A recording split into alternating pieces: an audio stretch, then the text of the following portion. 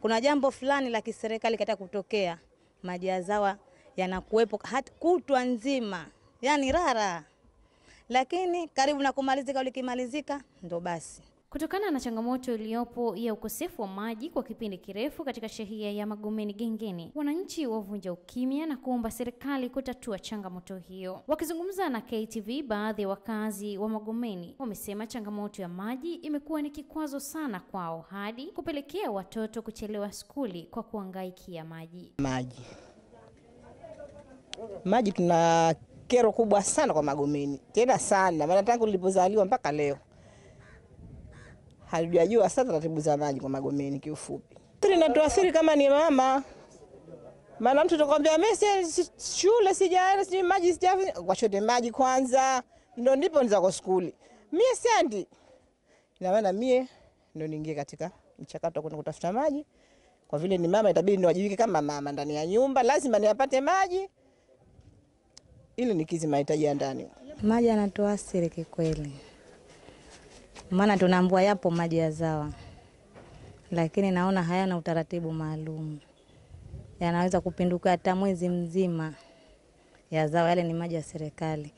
Visima vipo vya wabunge, lakini sometimes ndo vile mbali yanatukosti na sisi kina mama, kila jambo ni sisi.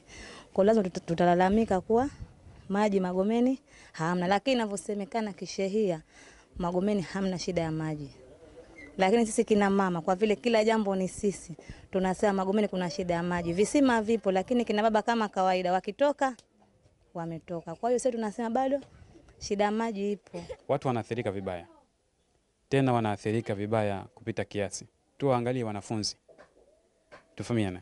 Mwanafunzi anapokuwa anakosa maji, katika uelewa manake mtu kama mwanafunzi, hususan mtoto mdogo au age, anahitaji akili yake kuipeleka zaidi au kuibakisha zaidi katika masomo yake.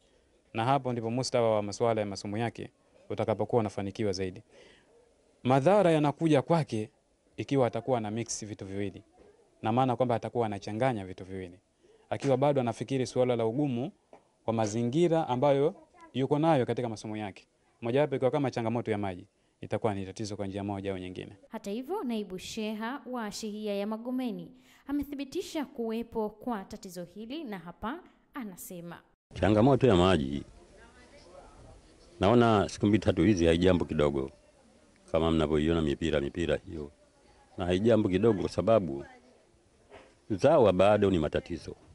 Lakini wale wenye uwezo kidogo ambao wameweza kuchimba visima wanatupa msaada mkubwa sana, kwa sababu huyu kaenda huku. Halafu kuna wakati mwingine maji ya zawa yakitoka tena ndio tunagawanya huku na huku. Lakini kama si hivyo, basi ungekuta foleni ya maajabu hapa na kule, kama tunategemea yule tu zawa. Lakini kama hivi, wengine wende wanakuta nyumba fulani wanapata kutia mipira, wengine hawana mipira, wanakwenda wanachota maji kule, na wengine wanamiminika huko. Ndio kwa haijambo kidogo, lakini bado kweli ni matatizo. Visima tunavyo, lakini kitu kinachosababisha kikubwa ni kwamba kuna visima vingine vya binafsi vimechimbwa, lakini mashine zinakuwa ndogo kuliko huduma za mahitaji pale. Sasa utakuta mashine mara kwa mara inaharibika kwa sababu inabeba mzigo mkubwa na power yake ndogo. Na utaalamu ule wanakuwa nao mafundi, lakini kama wameitwa pale, yale mengine tena itakuwa hawezi kumkalifisha mwajiri wao kwamba lazima utie mashine aina fulani, isipokuwa baada ya kupita matatizo yale ndio wanaelimishwa kwamba mashine hii haifai kutokana na huduma ndogo, tena hapo anajiandaa kwa kubwa. Kwa upande wa zawa hawana muda maalumu, isipokuwa uyaone tu.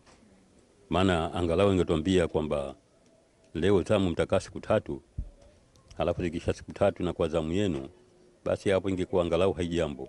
Lakini mpaka tuyaone. Na kama utakwenda kule watakwambia kesho mtapata maji, lakini mpaka uyaone. Na unaweza ukayaona hiyo kesho kama alivyoahidi, lakini inaweza ikawa dakika 10 ikawa tena yamefungwa. Kama tunavyojua maji ni uhai, kuna umuhimu sasa kwa serikali pamoja na jamii kushirikiana kwa pamoja ili kutatua changamoto ya maji.